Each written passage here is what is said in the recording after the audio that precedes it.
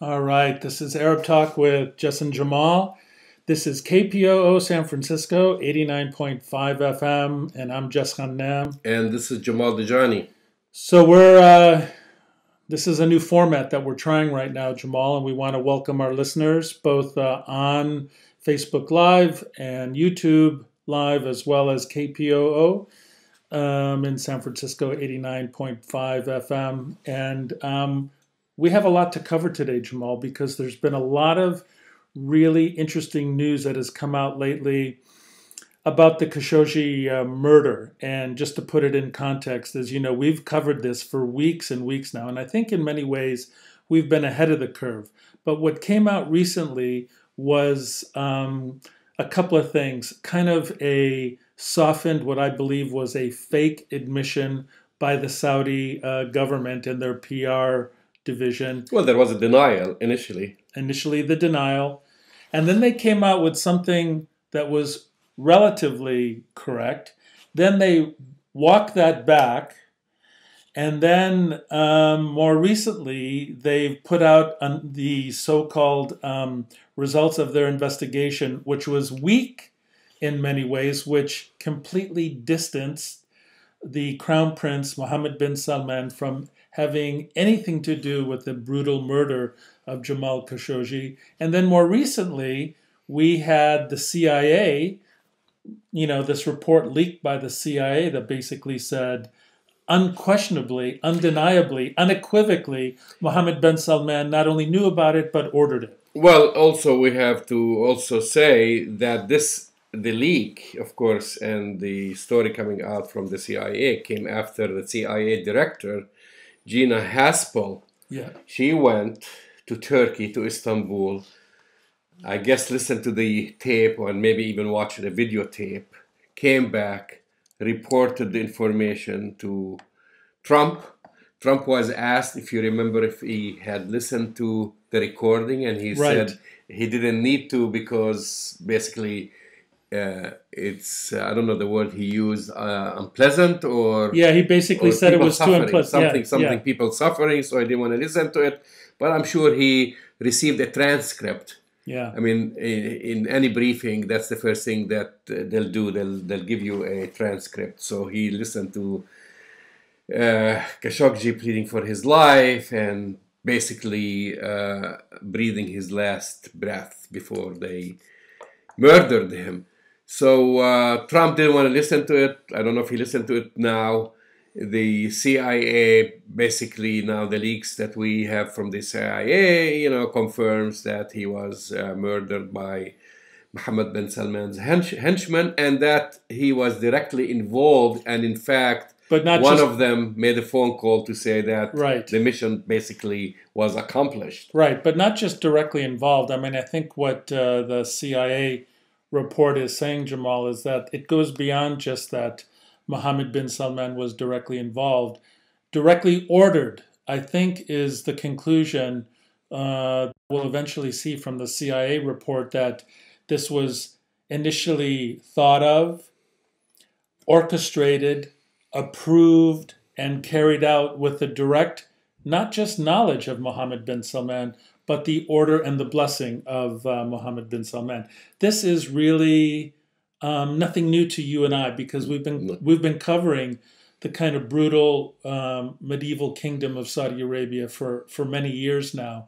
And for you and I, and we've been speaking about this on Arab Talk for quite some time, the fact that the Saudi government, with the blessing of the Crown Prince, would carry out such a brutal, unmitigated attack on a journalist who, living in the United States, a permanent resident of the United States, and can get away with it, it's not new that the Saudi government would do this. I think what's new is the brazenness that they would do this on Turkish soil, that they would do this with a permanent resident of the United States. It's pretty dramatic. Well, also, I mean, the walking back aspect. Number one, we know now directly from the mouth of Donald Trump saying, listen, oil and our weapon trade and everything else and security basically trumps everything else in the life of a journalist and what Mohammed bin Salman had done or didn't do. And then second to that, he says, you know, Saudi Arabia is very important to Israel. And without Saudi Arabia, basically Israel will be in trouble. And this is actually a first. Right. Because, you know, we hear it the other way around, that also the Israelis, you know, we know that hold back channels and covert and overt meetings between the Saudis and the Israelis, and coordination on security and you know, everything basically, because Israel, number one now enemy in the region is Iran, and they have shared common enemy, you know. And Netanyahu came also to defend Mohammed bin Salman, saying that he should get a pass somehow. That he should get a pass. And Israel, and again, I mean, this is the funny thing. Israel is probably, and the Israeli Mossad is the premier assassination agency in the world. In the world. They have assassinated not only Palestinians, but foreign nationals. They've kidnapped Vanunu, and now they're keeping him. He's an Israeli citizen who spilled the beans on Israel's nuclear weapons, and they went and kidnapped him, brought him back. Right. Now, after spending many years in jail, he's a prisoner in his own country. He wants to leave. They won't allow him to leave. So they've done all kinds of things and gotten away with it. And they figured, well, you know, what's the big deal? You know, and Israel also assassinates and systematically targets journalists and kills journalists all the time. The Israeli military has recently shot an Associated Press journalist in the leg. Before that, they've killed one, and so on. And they have gotten away with all of this. So why not give MBS a break? You know, it's, after all, he only killed one journalist, and of course he has killed more, or Saudi Arabia probably has killed more, but this is the one he got caught right in the act, basically. But I think that's kind of the whole point, Jamal, is that what we're seeing is a very kind of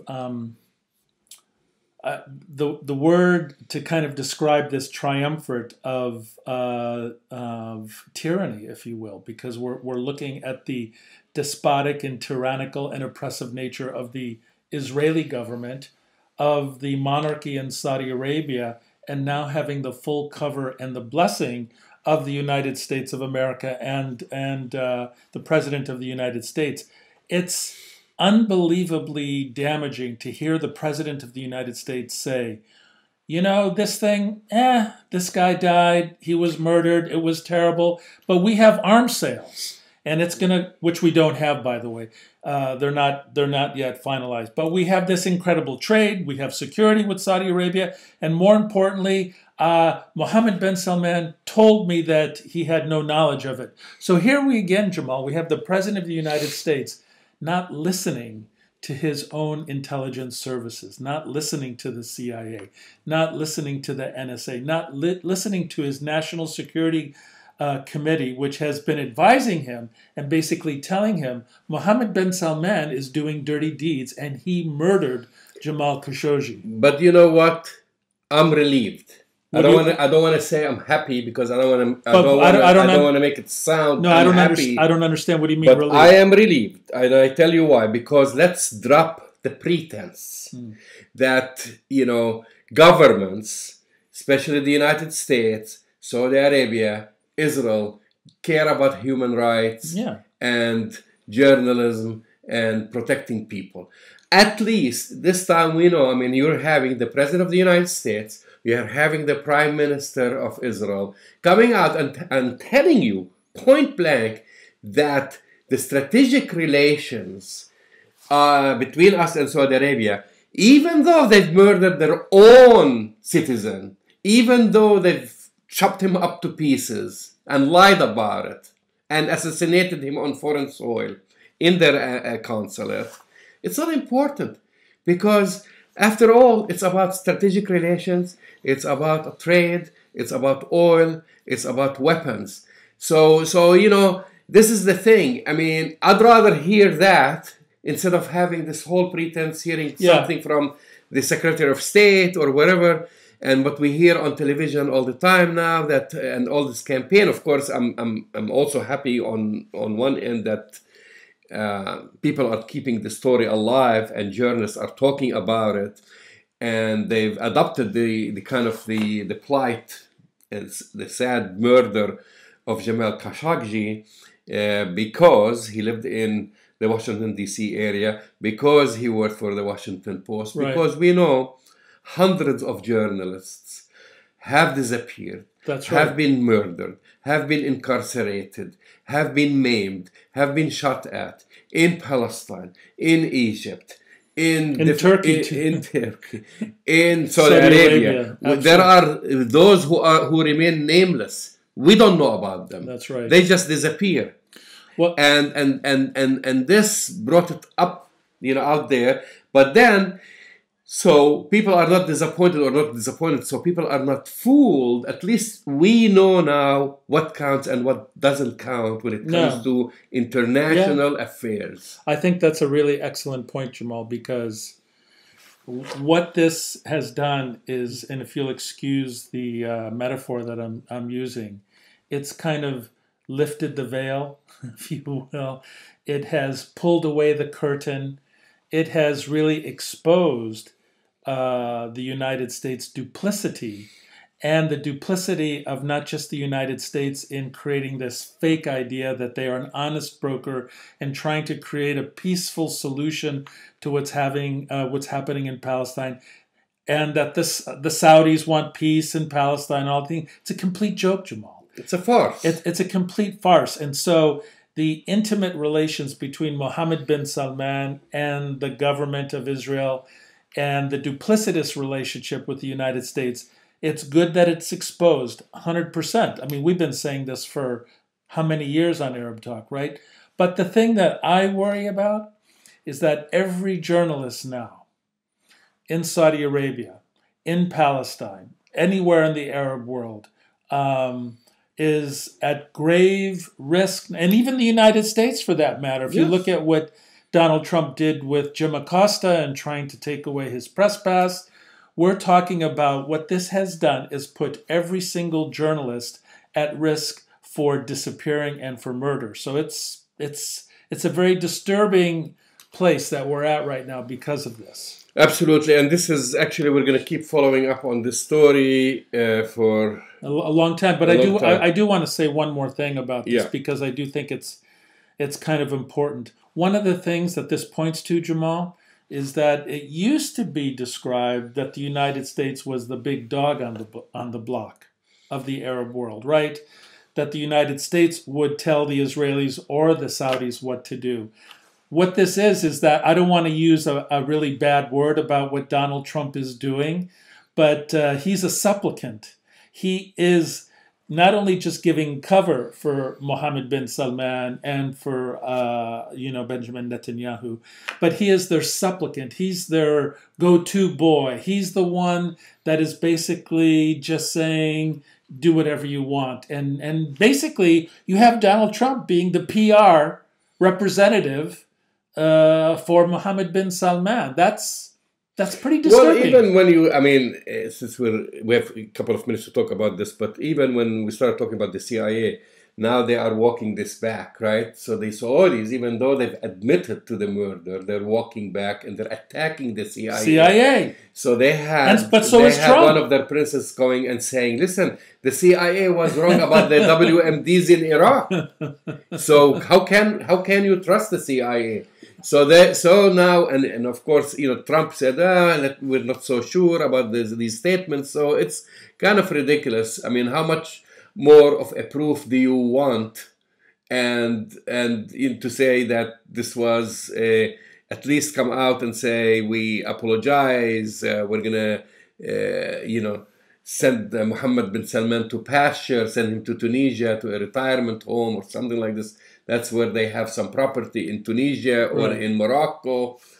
And you hear rumors about this, but it doesn't seem to be the way. Anyway, you're listening to Arab Talk on KPOO San Francisco, 89.5 FM. And we're going to be talking more about the story probably next week and the week after. Yeah, this is not a story that's going to go away. It's not going to go away. It's not a story that's going to go away. It's going to continue to cause problems for the United States, both domestically because of what it says about Donald Trump and his, just the way he believes in the strategic kind of relationship. It's going to say a lot about this kind of really destructive triumvirate, this trilogy of, really destructive forces between the Israelis, the Saudis, and Donald Trump. Right. But we have other stories. We have some other stories, Jamal. Actually, I think there's a really interesting story coming out right now from Airbnb, which we should talk about. And Airbnb came out with a rather significant announcement this week, Jamal, which is causing the Israelis not just to freak out, but whatever is beyond freaking out, that Airbnb has decided to pull its ads or its support. It's delisting, basically. Yes. Delisting ads from Israeli settlements. Well, illegal colonial settlements. Let's be clear about this. And they've been hearing complaints for I don't know how long. At least I don't know when Israel started to list apartments in Israeli colonial. I think at least it's been 3 years. Minimum 3 years. Minimum 3 years. Yeah, 3 years. So they've been hearing a lot of complaints, and that these settlements are built on stolen Palestinian land, including some of these homes that were appropriated and were stolen. Right. I mean, the owners of some of these homes are Palestinians. They've been seeing their homes illegally listed. Right. Under the person or the family, supposedly. The occupiers. That stole their home, and now they want to profiteer out of this. And Airbnb is basically a vehicle to do that. So after those thousands of complaints, they've decided, and they've came up with a press statement and saying that we don't want to. And I didn't like the way the statement wasn't that good. I didn't like the statement. Because they talked about there is a long dispute. It's not a long dispute. It's not a dispute. This is about stolen property. This is like any, whether eBay, and eBay, you find a product on eBay that was, for example, stolen during World War II. They will come after you. They come after you. Right. Or any kind of a stolen. So this is a clear-cut case where you have people who are living illegally on stolen property, profiteering, and Airbnb is helping them to do that. So, okay, I don't care about their statement. Their statement was kind of soft, but at least they put an end to this. So now they have been hit by a class action lawsuit, or they're facing a class action lawsuit over the listing of these settlement properties. Did you see the crying of the settlers? Some of the comments from the settlers were unbelievable, Jamal. I know I kind of read them because the absolute disregard for their role in stealing these properties from Palestinians, for being on illegal territory, their illegal colonial settlements, and these poor settlers are coming saying they're being discriminated. We're being discriminated against, and they're taking money away from us. And also, they're now pushing it also towards anti-Semitism. That's what they're claiming Airbnb is. Yes, so that's what they're claiming. So they're basically bypassing that they are illegally there. They're bypassing the fact that in 1967 Israel occupied the West Bank. They're bypassing the fact that under the Fourth Geneva Convention, the transfer of population in an occupied territory is illegal. I mean, all of this, and say, you're discriminating against us.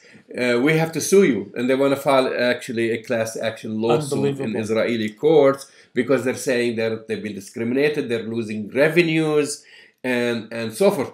By the way, Airbnb still lists properties in 1948 or in historic Palestine, so they They didn't. No, they haven't delisted and anything. they still are listing properties in Jerusalem, including East Jerusalem. Oh, I didn't know that. Yeah, this is basically the West Bank, which includes mostly Area C. Okay. Jerusalem is. I thought is it included Jerusalem. No, it doesn't. no. It doesn't actually. This doesn't complete because they haven't made a cut off point. In fact, when people list something in Jerusalem, they don't put East Jerusalem and West Jerusalem. They just put Jerusalem. They put Jerusalem. So for them, they have to kind of like delist everything from Jerusalem, including West Jerusalem. So they pretty much identified locations which are known to be within settlement enclaves. So if you have a house, let's say in the old city, which was appropriated from a Palestinian family, and you list it, you'll find it. It's still on Airbnb. So their job is not totally finished. It's not finished. It's still, at least they did the right thing in delisting the ones that are in the settlements. But now again, they have a suit lodged at the Jerusalem District Court, which accuses Airbnb of being part, and I'm quoting, of the long war being conducted by organizations, and between brackets, of which a clear majority are anti-Semitic. So against the state of Israel in its entirety and against Israelis living in settlements in particular. Well, this is part of the plan, Jamal. This is part of the plan that you and I have been talking about on Arab Talk for a long time now, which has to do, anytime the Israelis are held accountable for their illegal, discriminatory, colonial activities, and they get held accountable to this in some way, they're held to account either by the International Criminal Court, or they're held to account by, economic means. They throw out the canard of there being, whoever's doing this is being anti-Semitic. It's the same thing that they've described with the lawsuit against Professor Rabab Abdel-Hadi. It's the same thing that they call out with the BDS movement. This is a big deal in many ways, Jamal, I think, because not as many people may fully appreciate or understand the BDS movement, but everybody knows about Airbnb. Everybody knows about Airbnb. Everybody knows its appeal. It's used all over the world. And for Airbnb to do something like this has got to be not just, a big deal politically, but it's sending shockwaves, I think, among Israelis. Yeah, and we have also to say that this wasn't just a call by Palestinians. This was an international call. That's right. So the pressure has been mounting on Airbnb on the international level, from Europe, from human rights activists, from international human rights organizations, and so they've been getting a whole slew of emails and complaints and from the owners, and it took, like I said, at least 3 years. Right. This is 3 years in the making for them to kind of retreat and admit what they have been doing is wrong. Yeah. And what they've been doing, because Airbnb is how many $billion company? It's a humongous. Yeah, it's. And so it's tens of billions of dollars. It's not a fly-by-night organization or company. And sooner or later, and I believe in justice, it's going to take, years. But eventually, justice will be served. Yeah. And therefore, the longer Airbnb continues to violate international law and to profiteer, the bigger the payout they have to make. That's right. So at some point, when, let's say, assume that there is at some point, because that was the plan. This is the failed Oslo. This is the whole idea behind Oslo, is that Palestinians will have their state, and their state will include Area C.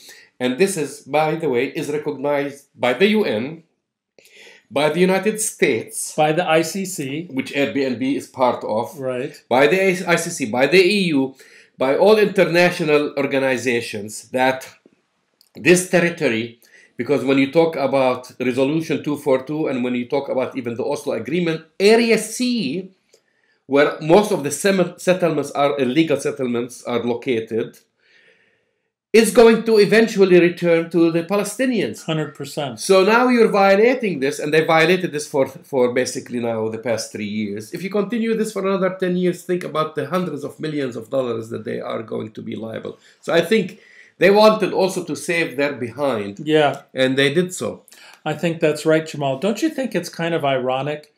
We have been, Palestinians have been speaking about the illegal occupation of their land for 70 years now and have been fighting in various political avenues or venues to try to make this wrong into a right, and have been struggling for 70 years now to do something about the illegal occupation of historic Palestine.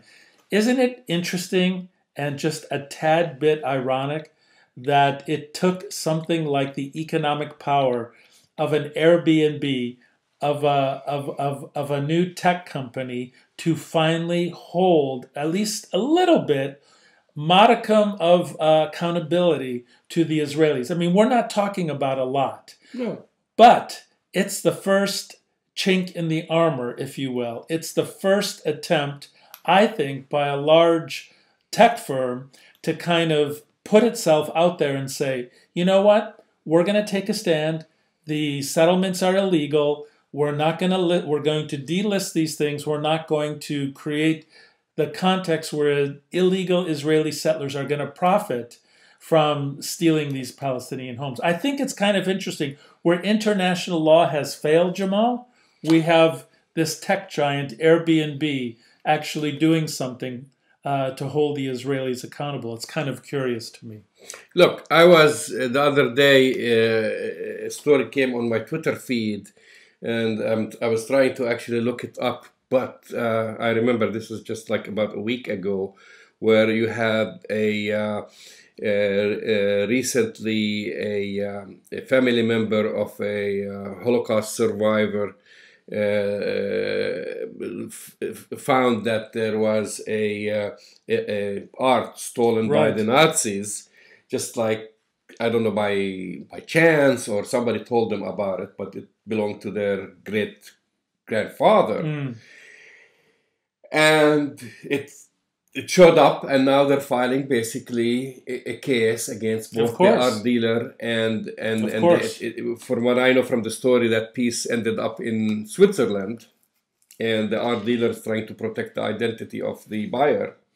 But meanwhile, they have a case because, justifiably so, this is something that belonged to them. Why is it any different for Palestinians? It's not. To demand for things that have been stolen from them. It's not any different, Jamal. That's basically the point. And all we're really saying here is that, this land was stolen. It's illegal under any kind of auspices of law and accountability that you have in the world right now. We need to hold the Israelis accountable, just like they're holding people who stole art from Jewish communities all over Europe. And when the Nazis stole it, they're held accountable. Why shouldn't the Israelis who stole Palestinian land be held accountable too? I just think it's ironic, right? It's Airbnb that's doing it. And Airbnb basically is one little component of this whole equation. It's a big victory. It's a huge victory, but there are other companies that actually violate these laws and, why shouldn't we, profiteer out of the West Bank. But don't you think that this could potentially act as a model for how we can address other failures of accountability of the illegal Israeli occupation? Maybe we can talk. Maybe we should address Uber. Maybe we need to address all of the tech. The Israelis have lots of tech incubators in the illegal, on stolen Palestinian land on these settlements. Maybe we need to up the ante a little bit and go after these tech firms who are investing millions, hundreds of millions of dollars in these tech startups on the settlements. Well, I think this is the whole idea why Israel considers the BDS movement an So existential yes, threat. absolutely. And which initially, by the way, they didn't, but now it has become their main focus, and that's why with money from Haim Saban and Sheldon Adelson, they're not only fighting it there, but they're fighting it on college campuses in the United States, in Europe, because it's starting to take hold. That's right. You know, I mean, when you talk about just Airbnb on one side, and then you have cultural boycott, and then you have these artists who are refusing to perform in, in Israel because of its occupation, and you have academics also who are boycotting. It takes a toll, and this is something that was practiced during the apartheid period of South Africa. That's exactly and right. it worked, and that's why they're freaking out. But you know about what, it. Jamal? It's starting to work now. It's starting to And really. but they're fighting it, and they are using their surrogates in the United States and our legal system, and violating, by the way, the Constitution to criminalize people who basically are practicing their First Amendment and saying, you know what, I'm not going to buy products from a settlement. I mean, what's wrong with that? If I can come and say I don't want to buy whatever during the period of South Africa, I'm not going to buy the African gold from South Africa or diamonds from South Africa, and this is what people were saying. It's the same. It's the same parallel to what's going on now. And they know, even including a lot of, I have to say, a lot of progressive Israelis and a lot of progressive Jewish organizations, they're saying, this is a peaceful solution. This is something like civil disobedience. And this is covered by your First Amendment rights. That's right. You're listening to Arab Talk on KPOO San Francisco, 89.5 FM. This is Arab Talk with Jess and Jamal. And Jamal, I think that this is actually a much bigger deal than we're even giving it credit for. And part of the reason why I think this is a big deal is by the nature of the response from not only the colonizers, the illegal settlers in occupied Palestine, but you had Benjamin Netanyahu, you had this whole cadre of surrogates come and say, one of the first, this was even reported on the mainstream media, that the Israeli government is talking to the U.S. government about what to do next about this. Well, what are they going to do? What are they going to do? Isn't this whole thing based on economic principles of capitalism, Jamal, where you put you let the market decide. And this is something that the market has decided, that they do not want to continue to support, this kind of activity in an open market. And that's how you get change. So the fact that the Israelis are so apoplectic about this, so enraged that they're already suing, I think, I actually think, we've talked about this. I actually think they're going to overplay their hand on this, as they always do. They're not winning the game anyway. But that's my point. They're going to push this, and the only thing that's going to happen, more people are going to become aware of this now, and that's fantastic news. Well, it's an organic movement. It's a movement that happened in the past, and this, by the way, boycott is part of the American culture. 100%. Demonstrating is part of the American culture. No one can force you to purchase something that you don't want to purchase. This is the least thing that you can do when human rights are violated, when journalists are shot at, when children are getting killed, and when settlers are taking over people's land. I mean, what's a more humanitarian act to do than basically say, you know what? I'm not going to give you my money. I'm not going to give you my money. I'm not going to support an entity which displaces people. Right. Which acts illegally, which acts brutally. And, this is all occurring in the context, and of the brutality that continues to go on in Gaza right now, Jamal, because we're approaching wintertime now in Gaza. The blockade of Gaza is getting much worse. It's going to get very cold. You know, the Israelis have stopped uh, trucks that typically bring in the oil and the diesel to run the generator in Gaza. And unfortunately, Palestinians living in Gaza now are headed yet again for a very brutal, cold, and awful wintertime. And that's the story that we have to tell that is juxtaposed against the Airbnb story, because really what this is ultimately about is about the fact that Israel continues to brutalize Palestinians in Gaza, in the West Bank, and in Jerusalem. So meanwhile, since we're talking about this, I want to later on talk about a story, actually a breaking story. But before that, where this really puts the Trump-Kushner peace plan. Yeah, let's talk about the Trump-Kushner. And with the whole MBS debacle. Yes. I mean, that's a soft way of describing it, a debacle. Yeah.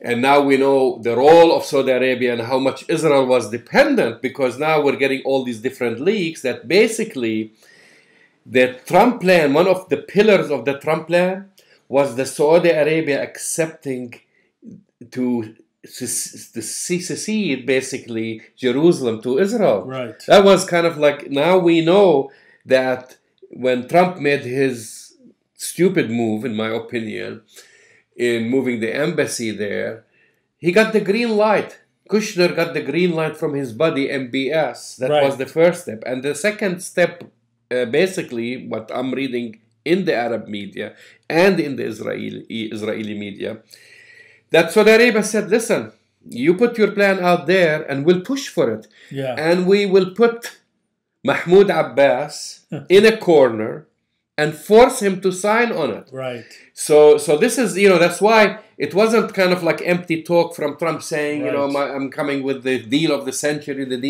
because he actually did his deal of the century. He did. But his deal of the century was with his buddy MBS, with Saudi Arabia. He figured, as long as I get the Saudis, I'm good. And why? And we have to talk about why.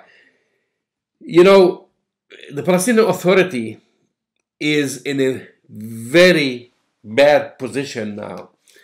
They have lost their revenue, you know, the streams of their revenue. The United States is not giving them money. They're only receiving money from the EU, Saudi Arabia. Qatar has stopped sending money. Even the money that it was sending to Gaza is trickling now. Right.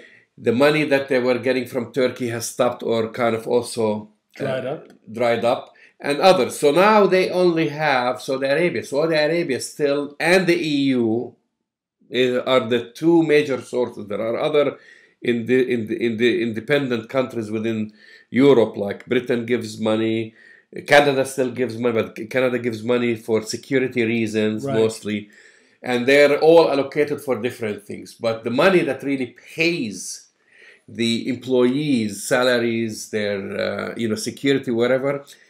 If Saudi Arabia tomorrow says, you know what, no more money, they will collapse. It will collapse in a second. So to cut a deal with the Saudis, that was actually the smart thing, and it was a very evil thing to do, because really that was the deal of the century, was basically to bring Mahmoud Abbas to his knees and force him in a position to accept everything that the Israelis or everything that Netanyahu was going to dictate to Jared Kushner to tell Donald Trump. I mean, this is how it works. Exactly. And now, since MBS is in trouble, that's why they've delayed actually talking about the deal. No, I think that's a good point, Jamal. And I think, you know, basically the deal of the century, the Kushner plan, the deal of the century, they have been delaying the announcement of this for 3 months now. And they keep saying it's coming, it's coming. But the reality is that it's not going to come, because the MBS affair, the brutal assassination of Jamal Khashoggi, the kind of collapse of this situation with the Saudis, nothing is going to happen. There is no peace plan, Jamal. There is a peace plan, but it's not a fair plan, and it will come out the minute they feel confident that the pressure on MBS because of Khashoggi, or once they manage to kind of quell this fire, trust me, they will go back and put Mahmoud Abbas in a corner and say no money or you sign. Okay, You know? I have a prediction. You know, I'm pretty good at predictions. I think, and I could be completely wrong, I think that at this point in Abu Mazen, Mahmoud Abbas's life, he's ready to finally, as his last step toward his own sense of place in history, may not accept it. He may not accept it. Yeah, And then there would be a because collapse of the Palestinian Authority, which may not be such a bad thing for Palestinians. yeah, I mean, I'm looking at it the way how trying to think how Benjamin Netanyahu, because at the end of the day, the deal of the century is what It's Benjamin Netanyahu Netanyahu wants. wants, and he looks at it as you know, as he has stated that we now have the Israel could not have had a better Opportunity. president Right. in the United States than Donald Trump. So this is his opportunity. And then they are not confident enough that Donald Trump is going to be a two-term president. Yes. So 2 years have passed. Now there are two 2 more years. years. And this is the only time, you know, because look, Donald Trump, and actually it played perfectly for them. Donald Trump said that he will move the embassy, and he did. He moved it, yes. He moved it. Yeah. Every other president during their election campaign talked about this, and then when they came into power, They didn't move it. they didn't move it, but he acted on this. So now they feel that whatever we tell this guy, he's going to do it, and he's going to force the Palestinians. Now, and I'm sure Netanyahu had something to do with not only moving the embassy, but also cutting off all financial aid to the Palestinians. Right. So he did that. So now their backs to the corner, against the wall. And then now they have 2 years to act, because wherever they can get out in the 2 years is a long time. It is and it isn't. It is and it isn't. And if they can extract that signature from Mahmoud Abbas, accepting a revised Oslo plan, which basically grants him, instead of 22% of the historic Palestine, which is the West Bank and Gaza, and only grants him something like 7% or 8%. Trust me, and because this is the plan of Israel, they are willing to give up Ramallah and the areas that Mahmoud Abbas controls. They don't care about Gaza. They don't care about it. They want to get rid of it. This is from the time of Sharon. Right. And forget about Area C. Area C, this is when we're talking about the settlement blocks. This is where we're talking about the majority of the 800,000 settlers. They live there. Right. So if they get this, and they got already Jerusalem, as far as they're concerned, they don't care about anything else. That's what they're trying to achieve. Okay, in 2 years. Yeah, and I think that's the direction that the Israelis want to go in right now. But the missing piece right now, frankly, is the mental state of Abu Mazen. We know he's sick, but there's a little part of me that believes that he has these nightmares.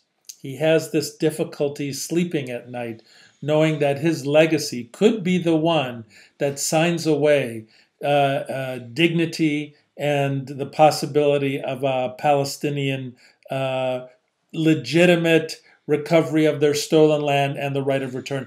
I think that what we're headed for, most likely, is a very different configuration of more conflagration.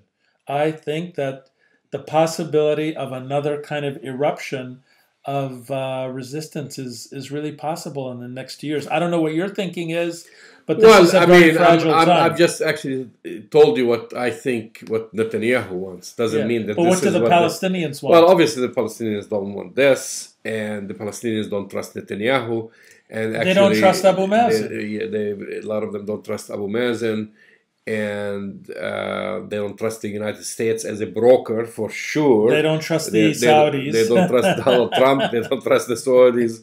So any kind of thing could happen, but definitely, I mean, the fear, because the Palestinians, I mean, this is how they look at it from a legal point of view now, that the Palestinian Authority is the representative for the Palestinians. So if they get Abu Mazen to sign, or somebody else. Doesn't have to be Abu Mazen, because if something happens to Abu Mazen, could be somebody else, and They there could is get someone to sign all it. kinds of nasty things. Because I'm watching things happening on the ground, faking signature to sell land and properties of Jerusalemites. That needs a whole topic to talk about it. Right. So sadly, we are witnessing a period of a lot of dirty work happening. Even people who are betraying That's right. the cause, and so, and the, at the end of the day, as far as the Palestinian Authority, it's in a very, very weak position. Yes. Listen, you're listening to Arab Talk here on KPOO San Francisco, 89.5 FM. Jamal, we have a few minutes left, and I know you have some breaking news, which when I heard about this myself, I was absolutely blown away and shocked. And it goes back to a really dark period in time for Palestinians, as you know. 1982 happens to be one of the years in Palestinian history which is among the darkest periods of time, because it was, what happened in Beirut, in Sabra and Shatila, the massacres that occurred there. But apparently there's some breaking news from the 1982. Well, it's a very important story. It's been out a couple of days in the Israeli media, and now it's been handled by Arab media and, of course, Palestinian media. It hasn't made its way right here, but I think it's a very, very important story. So the Israeli media and most recently Channel 10, which is a very prominent television channel in Israel, basically put a story about a major incident that happened in 1982, right after the ceasefire that happened. Right. And at the time, this is when Yasser Arafat was pushed out of Lebanon, and he went to Tunisia. And after Sabra and Shatila and the whole war on Lebanon. But so it was a peaceful period, supposedly, where you had now people leaving, because a lot of people didn't trust the peace agreement, and a lot of Lebanese, a lot of foreign nationals left the country, and they were leaving it by air, by boats. And I remember that story, but I wasn't paying too much attention to it. But in 1982, Jess, there was a Lebanese ship carrying like refugees and people who wanted to flee, and they left, and all of a sudden, the way it was reported, had an explosion, and it sank and killed everybody. And well, no, it didn't kill everybody. It killed 25 people. Others were rescued. I think it was carrying something like 57. 25 died. The captain of the ship died. The boat sank. And that story disappeared. So now the story is back. What happened, Jamal? And with an admittance and with proof that an Israeli submarine, oh my God, torpedoed the boat. So they targeted the boat. They targeted the boat, a boat full of civilians, a boat of people escaping the country. And they deny, of course, they pretended nothing has, so that's why there was the confusion. What happened? Why did it explode? Nobody knew what happened to that, except that boat exploded and killed 25 people, and boats were rescuing those who jumped in the water. And so, according to Channel 10, which had filed a petition to the High Court of Justice in Israel against the censorship, and they got the report on the incident, they got all the information, and they identified the captain of the submarine, and they identified the submarine, the Israeli submarine. Of course, they refer to the captain as Major A. They hide his identity. And now they admitted, and the captain said at the time he thought that the boat was carrying Palestinian fighters, fleeing from the IDF, and he ordered to fire 2 torpedoes. Unbelievable. 2 torpedoes in the Mediterranean, singing a civilian boat. Was full of children. Children died, women, elderly. Not only Lebanese, not Palestinians, but also they had some foreign nationals.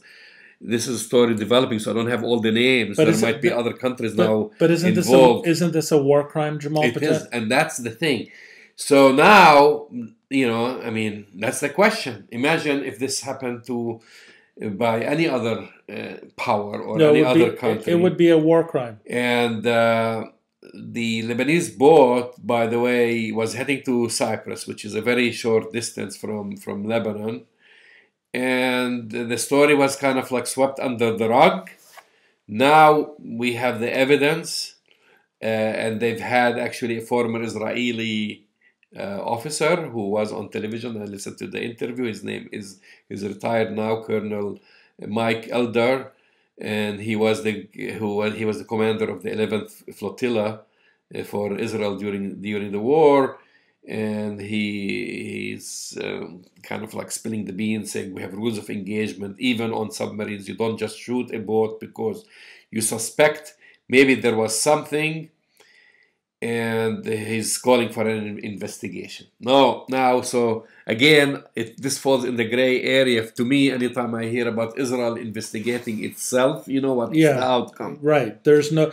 But really what this says, Jamal, is that the Israelis, were caught up in yet another war crime and firing using a military vessel, a submarine, an Israeli submarine, which, by the way, they got from the Germans, which, that's where Israel has always gotten its submarines from Germany, that the Israelis fired 2 torpedoes on basically a ship of people trying to flee a war. They were refugees or asylum seekers trying to save themselves, and were shot by an Israeli military submarine. This is clearly a war crime. So here is the question: is this going to be another story where it gets brushed under the rug?